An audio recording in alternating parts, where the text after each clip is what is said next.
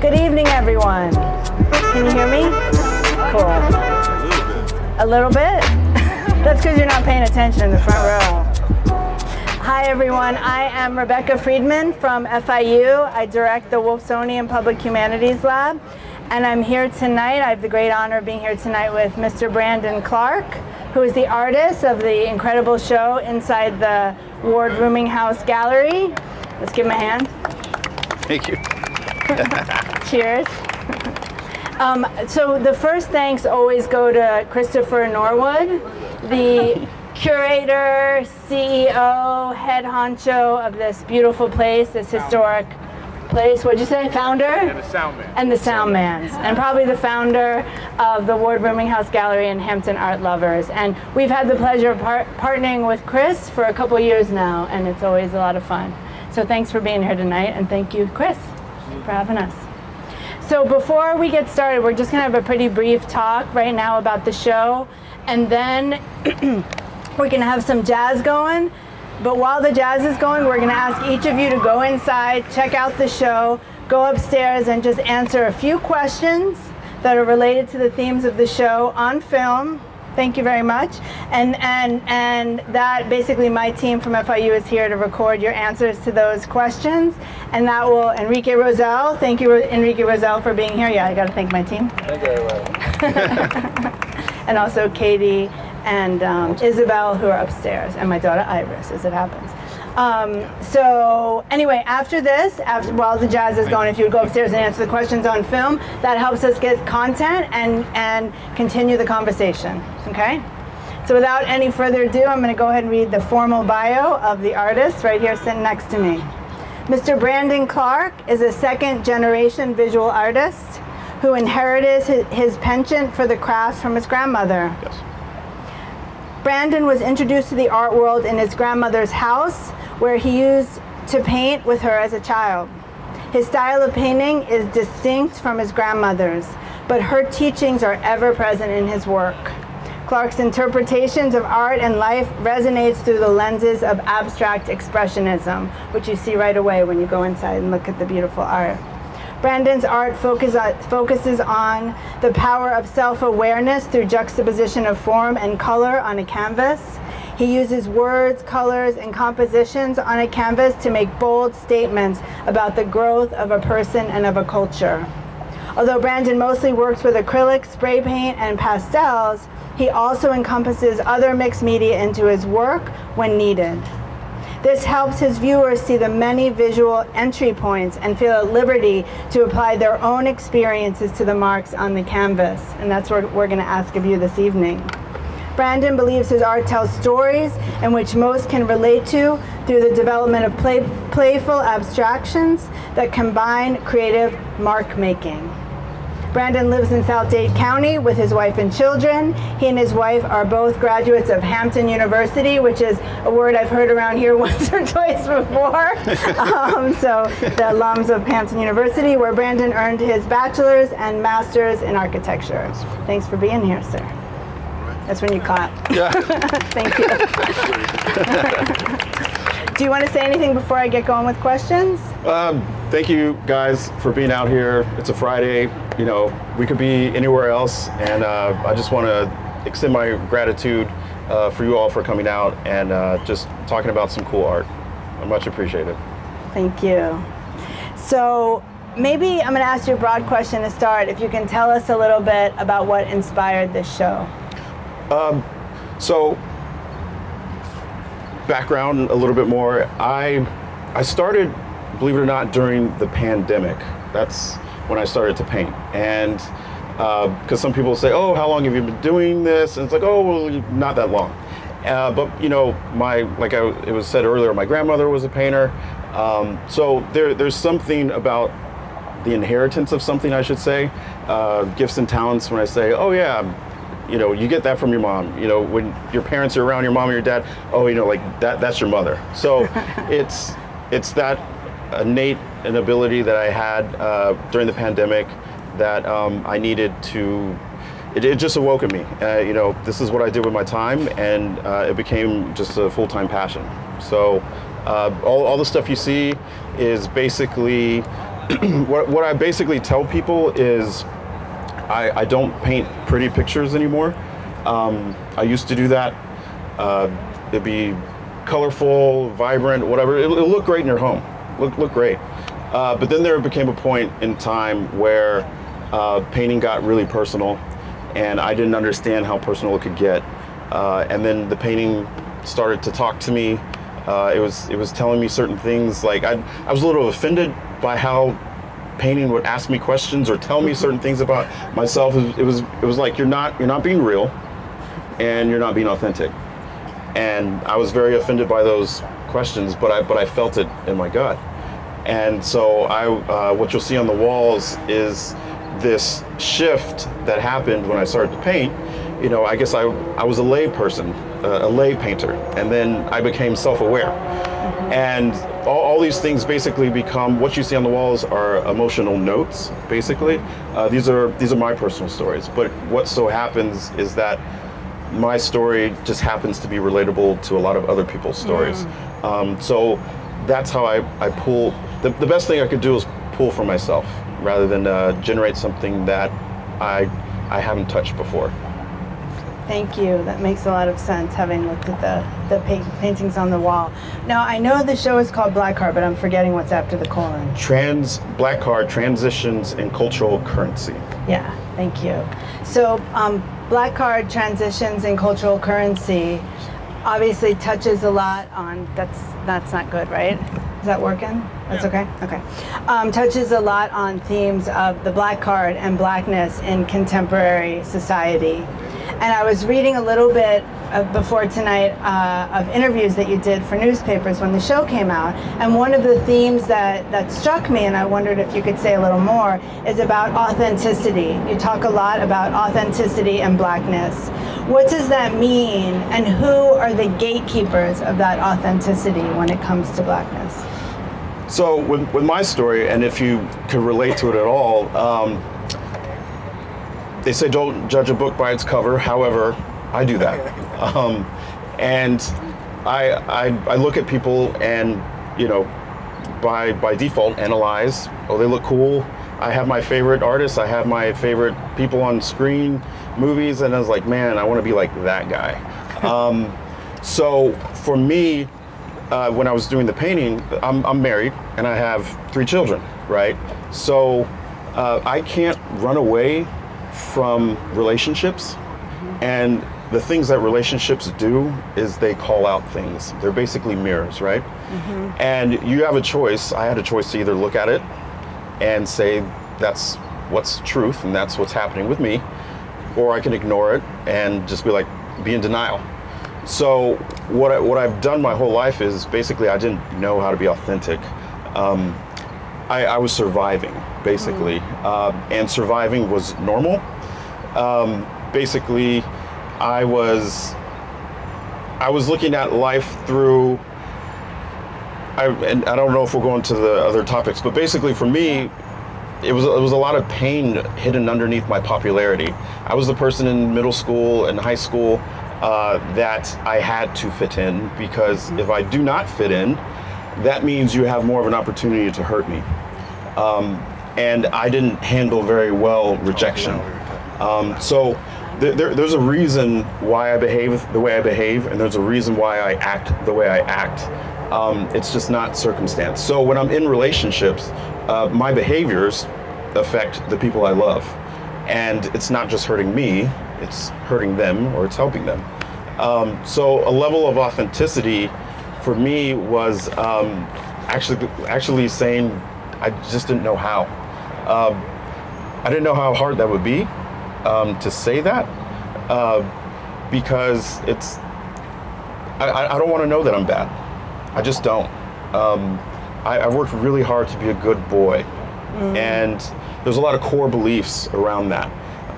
So, you know, I faked the funk long enough, and it's got me to 2 master's degrees. It's got me a beautiful wife and 3 children. And, you know, it's gotten me here. But, you know, it's that old adage, you know, gain the whole world, lose your own soul type situation. So I'm only 38. Thank God I didn't have to learn that later on in life. But I rather learn to love myself, as lofty as that is. But I just never knew how to love myself, basically. I did not look in the mirror growing up liking what I saw. And I feel like that's a lot, or at least the conversations that I've had, there's been a lot of people who relate to that. So the level of authenticity is basically being okay with all of my brokenness, being okay and giving myself approval. I'm not saying I have to like everything, but being okay with like being irresponsible in some areas, being okay with acting like an 8-year-old in some areas because I just was never dealt with it, and giving myself grace to deal with these things. So all this is like growing up, so to speak. I appreciate that. Thank you. That response, which is very authentic and real. And as someone who's not 38 years old, I will say I am just discovering that for myself. And so good for you, honestly, that you're young to ask yourself those questions and find those answers.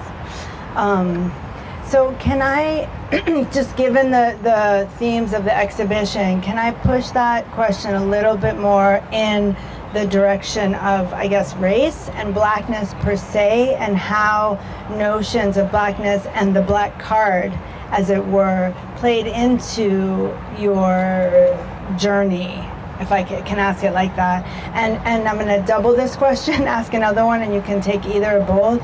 Can you explain to the audience, in case they don't know, what the black card is for you? Yeah, so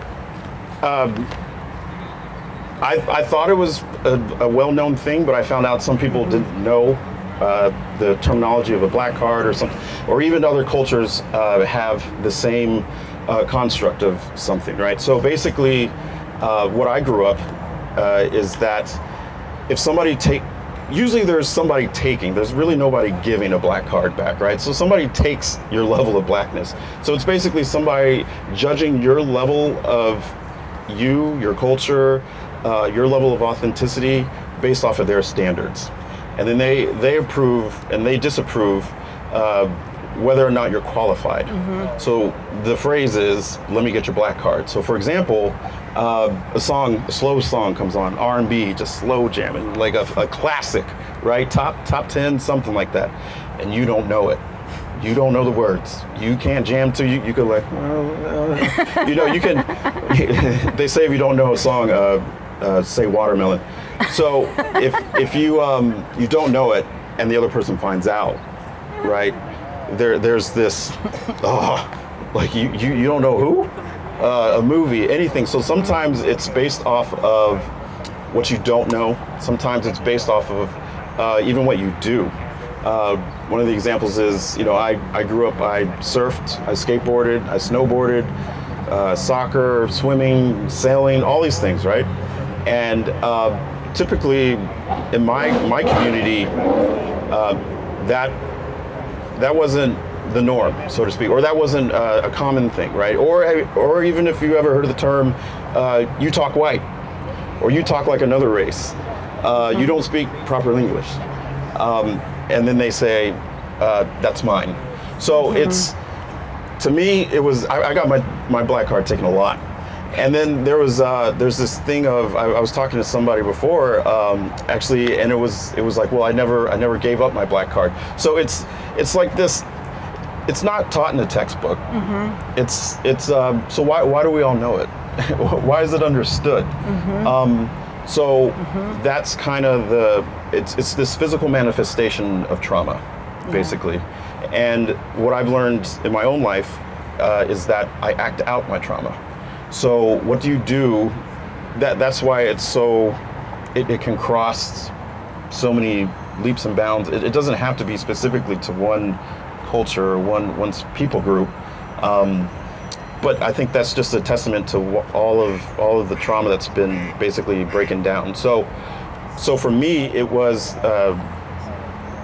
it was this gut. So I've learned to chase gut feelings. I didn't know how to chase. They say trust your gut. I wasn't very good at that. I didn't know how to listen to my body.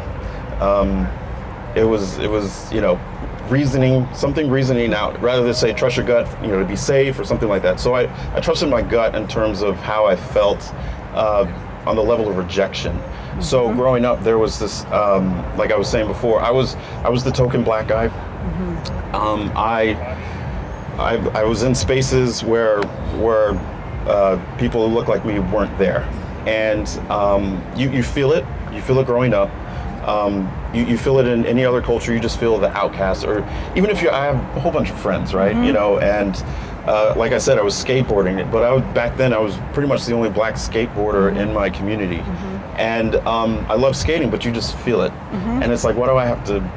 I don't want to deal with these type of things, and I want to normalize it. So for me, like I was saying, I feel like there's an issue in culture that the black card can touch so many areas. It's not one specific thing, because even the black card is in a relationship about level of status. Do you have a black card? So our culture is still even a marketable commodity, but it's all over the world with music and all these sports, and so I don't know if I'm jumping the gun on questions. No, you keep going. It's great. So so what do we? My plight is that I did not want to deal, because I'm non-confrontational. I don't like conflict. I'm an introvert. And so art has given me this tool to talk about really hard things. It's given me this safe platform, right? So I never dealt with, until an adult, what it was like growing up black as a adolescent, what it was like growing up as a teenager, and then what was it growing up as an adult. And each of those worlds bring their own layer of situations, right? So it was trauma compounding on top of trauma on top of trauma. So I believe that something called epigenetics is that trauma can get passed down. So if you ever go to the doctor and the doctor asks you, what are you susceptible? What's your family? Are you susceptible to diabetes? What type of cancer do you have, right? I believe it's the same thing with emotional and trauma situations. There's certain things that I inherited that has been formalized by all this. So it goes down from society, it goes down to the family, and then it goes down to you, and then back out. That's the scale of things. So what you'll see inside is basically the scale of what this little representation of how I choose to hurt and love myself at the same time. So there's things that deal with the nation. What has the nation done? There's things that deal with, if a culture, any culture is saying, I'll speak specifically to a black culture, we're saying we want our seat at the table. It's our turn. You need to recognize us, you need to see us, all these other things, right? We need economical opportunities, all the gamma. However, if anybody, is in finance, what good is wealth, right, if you can't maintain it? You hear stories of, basketball people in sports, they lose their money. So how do you, what good is it if you can't maintain your wealth? So I'm saying there's basically this level of, if we're asking for something, have we healed enough to maintain what we're actually asking for? In a nutshell. Thank you. I hope we'll talk more about that with the audience. One of the aspects of this idea of black card that I find particularly interesting, I'm going off script here, so I'm going to just try and respond to what you just said, is in a way you pose that whole concept as a kind of like inclusion, if you will, and whether or not you are somehow going to be included in a particular community, right? And if you haven't grown up in that community, you might not be accepted in it for a variety of reasons, cultural markers. What about, like, can it also be exclusionary? To me, that's what's most fascinating about the concept, whether it's, and in one of the articles or one of the interviews you talked about, you can have a black card, a Haitian card, a Jewish card, a this card, a that card. I feel like that's a question mark. Me and my team talked about that a little bit leading up to this evening, so I would like to hear more about that. And can we allow for that, given like the institutional racism and structures of power in our society? Can we just say, well, everyone's got their cards, or because of the inclusion and exclusionary nature of the notion of the black card itself, is it in fact particular? It is. So with anything, it's kind of like a double-edged sword. It's okay to own who you are. Sure. So there has to be some level of differentiation. Okay. So like I said, I was a token black guy. My wife is the first black person I ever dated. Go figure. So, but I went to a HBCU, right? And so I've had this experience of these two colliding worlds where when I went to a people group that looked like me, the majority were what I was, there was this level of safety, there was this level of acceptance and all this. So in terms of, I kind of embraced what this level of blackness was. It was my first time in college, basically. Like I had to grow up long enough to be like I'm actually proud of this. I didn't grow up in high school beyond like that. Because I was saying before, I was in survival mode. So this notion of black card and exclusion, it's still something for me. Like all these, I don't have all the answers to, because that's why I have it up there. I'm trying to figure it out. And that's why this conversation is so important. Is because we're talking about how can you not get away from the topics of what are on the news. Even if you want to run from these things, they should be present, and they are present. So for a long time, I've tried to ignore them, just because I just couldn't handle conflict very well. So now that there needs to be a voice for me, it becomes, to me, it becomes really, really, really tricky, because like everything you see is such a thin line. Right. Cancel culture. You said something wrong, you're out. You don't seem as, even to the point like, do I call you African American? Do I call you black? Like as we're searching for our own voice and what I should be delineating, there's hurt wrapped up all in it. Right. Even with the justice system, it's like, wait a minute, I'm like I said, I'm 38 years old. How long have they been creating laws? Would there ever be a point where they stop and we get it right? Probably not. So.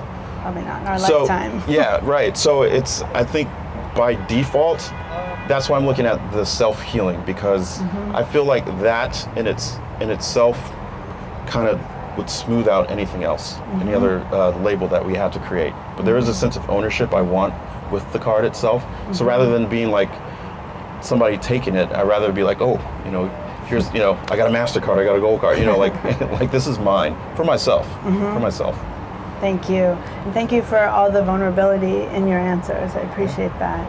I want to make sure that we give a chance to the audience to ask questions. I have one last one for you, because I know we wanted to open it up if anyone has questions. But my last one is, I bet everyone here wants to know what's next for Brandon Clarke.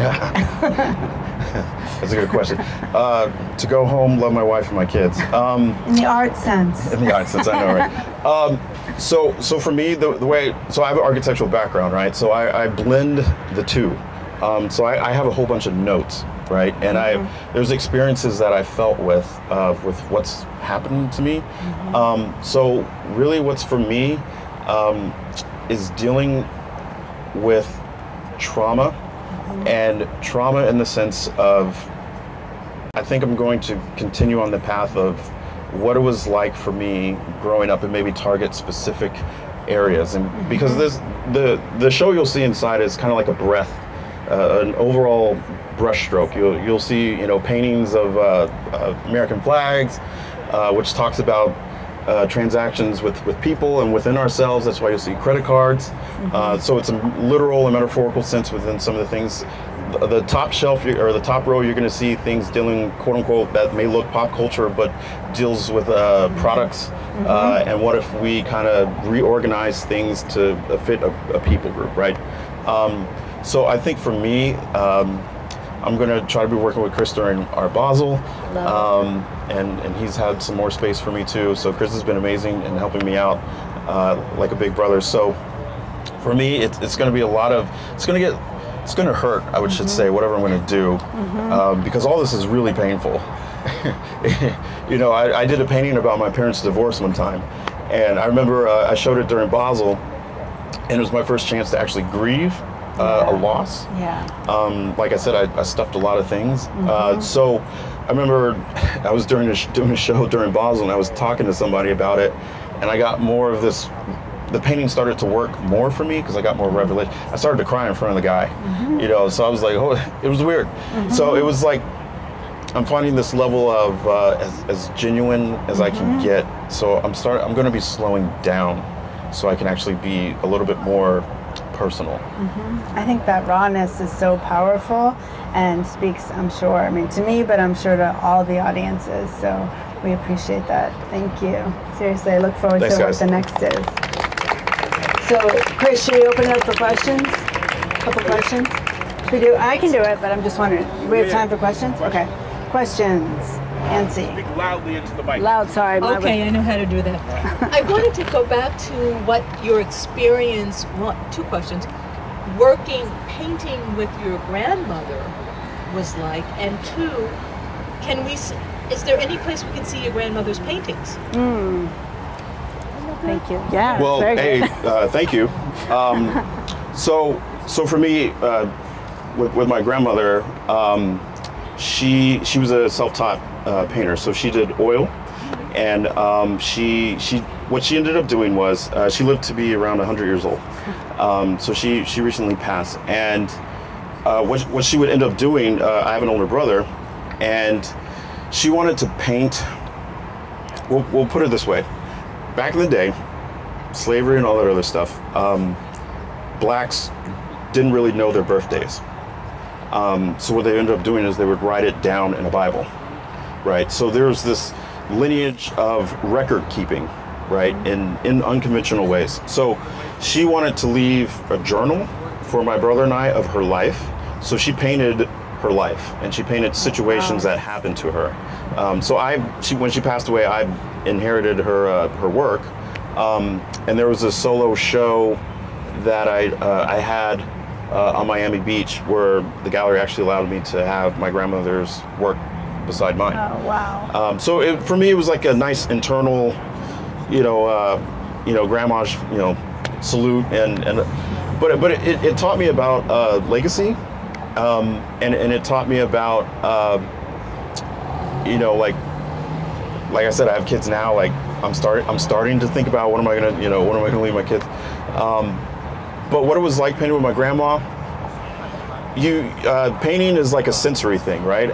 If you really want to get, the way I found out to dive into it, I'm very tactile like that. So smells, I remember my grandma's, where I painted, just the smell of it, Sure. and that brings back more memories than anything. So it's the presence of that type. But yeah, that's kind of the situation I have with my grandma. Thank you. Any more questions? Yeah. Brandon, thank you. Could you, since you're not going to bring the microphone into the gallery when we go in there, could you give us a bit of orientation to the sequence of work, what we'll see that is the earliest work in there, and how the imagery there leads to the later work, and then perhaps what the connections are and differences between the paintings on the ground floor and the work upstairs. In particular, the boxes of the CDs and no, they're not CDs. Tapes. What are they? Videos. Tapes, right? VHSs. Yeah. Right. And, what are those? Right. How they connect to the themes you've been talking about here. No, thank you. Okay, so quick overview. When you go inside, it's kind of broken up into different groups. So I would start, however you would like to, but on the wall you'll see a whole bunch of flags, right? And those were my initial thoughts of what I was dealing with, right? And that's when I started to take a look at the scope of impact of transactions, basically, from a people group to a culture to a nation, and how all of it's connected. So you'll see the flags. Actually, the ones on the bottom, you'll see that the paintings are actually done on the back of the canvas. And the reason why I did it on the back of the canvas is because I'm basically trying to give significance to things we don't want to show, the things we hide. So, you know, when you see the front of a painting, it's the most beautiful thing. But really, the crux of who it is, who you are, who I am, is within the frameworks of our life. So you'll see that some of them are the frames exposed. So I'm trying to get you guys to ask the question, you know, what happened within the frameworks of your lives. So kind of keep that in mind as you walk through the gallery. And then you'll see on the back wall, there's 2 paintings in case and acrylic, and they're, you know, what's it like to be black and what's it like to be heard. So those are like a yin and yang, and that was my first account to give to somebody of my skin color. I was in 4th grade, basically. That's why you'll see the composition of white letters on the back, but a black response on the front. And then if you look on it to the side, it becomes like 2 paintings. So it's the fragility of my response to something that's encrusted in this nation. That's why you'll see the material. So just pay attention to the material and try to look to it at the side. It's a optical illusion almost. And then when you switch, you'll see credit cards, and that's kind of dealing with the concept of our currency as a people, music, sports, and how we as I should say black people have to, there's like 2, there's a white version and a black version. So the black credit card has its status, and you'll see white credit cards underneath. So it's kind of like this privilege underneath the mask of what's being presented. And then you'll see the white credit card of, you know, a people asking to be represented as something else. And then you'll see my ID with a little installation. I changed all the serial numbers so you can't grab it. But you'll see, like, you know, a physical representation of what you walk around and how you have to give up something that's really not even there. So you'll see like black cards. And then as you travel up on the stairs, you'll see things, paintings pulled back, materials and context. So that's still the idea of exposure. As you walk up the stairs, you'll see, like you said, the VH tapes. And those are an installation talking about that moment when you're challenged, right before, like you're put on the spot for your authenticity to be challenged. So I try to cross out the movies. So did you ever see that? And the answer is yes or no. So there's a box next door, you know, ready for you to deposit your authenticity. If you did see it or if you didn't see it, if you do know it, if you don't know it. And then you'll see on the top, you'll see like kind of a little bit pop culture-ish, board games. So that's trying to talk about product placement. What happens if companies started to be inclusive specifically towards a people group? So the game of life is really the game of strife. The game of operation is really assimilation. And Rock'em Sock'em Robots is talking about interracial fighting. And then skateboards are up there, which is kind of something I went through in terms of like belonging to a specific area. Thank you. Yeah. All right, on that note, I think we're gonna invite the audience to go and see the show, but also stay here because we're gonna have the Simon Mogul Quartet is gonna come up and play some jazz for us now, couple sets, and when you go inside to see the art, do me a favor and go upstairs and just answer a few questions for us with the Public Humanities Lab. Okay, thank you so much. Thanks, guys. Thank you for everything.